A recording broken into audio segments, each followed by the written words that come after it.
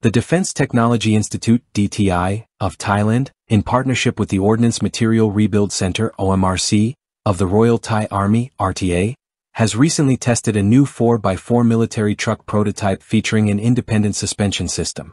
This prototype, based on the Czech Tatra 815-7 heavy military truck, was evaluated at the tactical training grounds of the 2nd Infantry Division Queen's Guard in Prachinburi Province.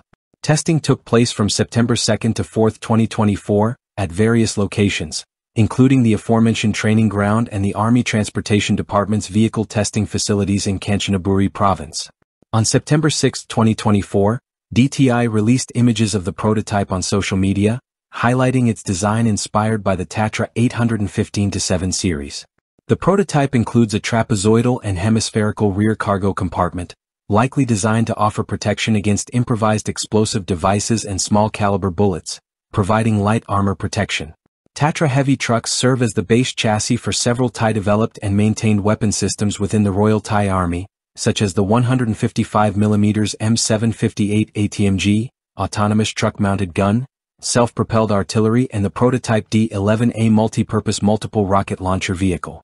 Both systems are mounted on Tatra 6x6 10-ton chassis and developed by DTI Thailand. The Royal Thai Army is seeking to replace older vehicles with new 4x4 trucks capable of carrying between 1.25 and 2.5 tons. Currently, the Royal Thai Army uses several 4x4 truck types, including the German Unimog U1100L/29 with a 1.25-ton capacity, the Japanese Isuzu FTS-33H2E with a 2.5-ton capacity, and the Indian Tata LPTA 715/32TC, also with a 1.25-ton capacity. However, these vehicles face various issues, such as the Isuzu's limitations in floodwaters and maintenance problems with the Tata model.